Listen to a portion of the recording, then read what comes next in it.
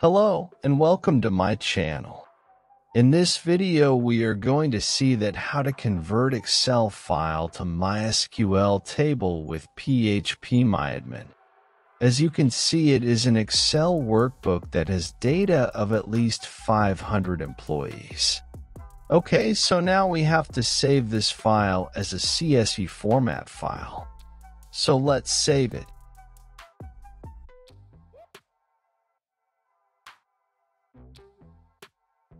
I will name it as employees. And file format I am saving it in is CSV or comma separate values.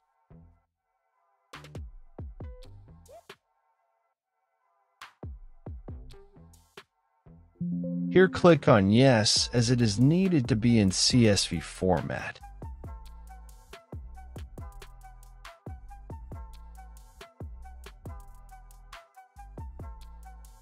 As it is visible, it is now saved as a CSV format file.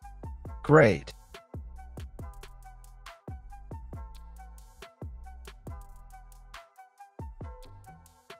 We check its properties and yes, indeed, it is a CSV file.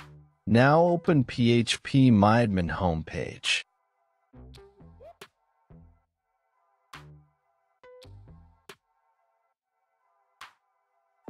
Now go to Databases tab. Let's create database here. Name it as company.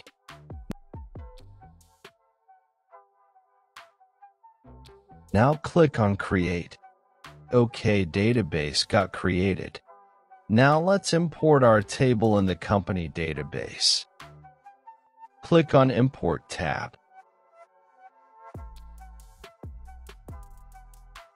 Click on Choose File.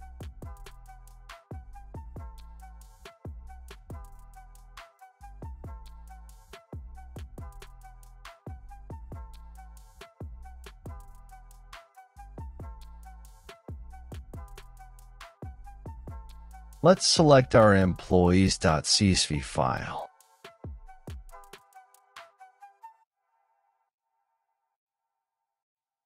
Okay, we have selected our employees.csv file.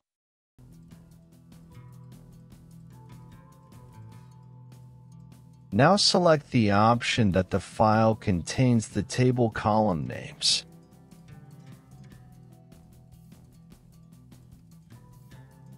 And click on Import button. So we can see that our tables got created. So our CSV file is now converted to MySQL table. As we can see, we have created our MySQL table without writing any code.